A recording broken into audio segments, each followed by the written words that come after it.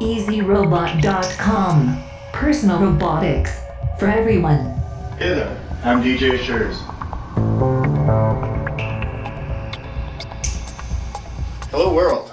This is an AR drone. So this is the new facto standard for flying robots. So this is normally remote controlled by your iPhone or Android. And Easy Robot with Easy Builder has just taken control of it too.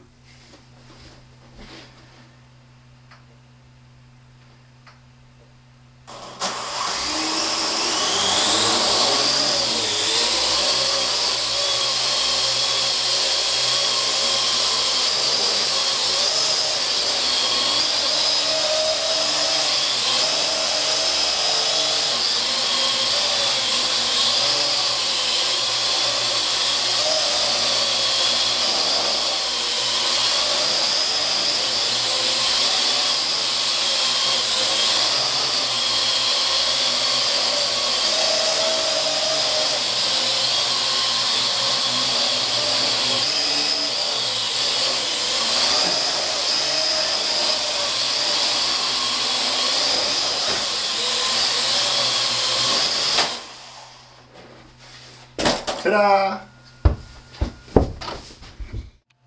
To begin using the AR drone with Easy Builder, select Add Control, AR Drone, Movement Panel.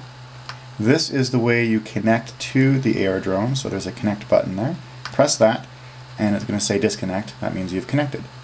Next step is you're going to want to do some camera tracking. So select Camera, Camera Device, and from the drop-down list, choose the AR drone. Ah, look, that works. Hello world. So you can do a few different things while you're using the camera control. For example, you can press Configure, and you can choose whether or not you want to track it by movement, and if you want it to go forward, left, or right. And of course your motion delay. Motion delay on here is a little bit different because you're going to want to set it higher than you normally would on a servo. I set it for 200. Then you can choose your tracking method. In this case, we'll choose color.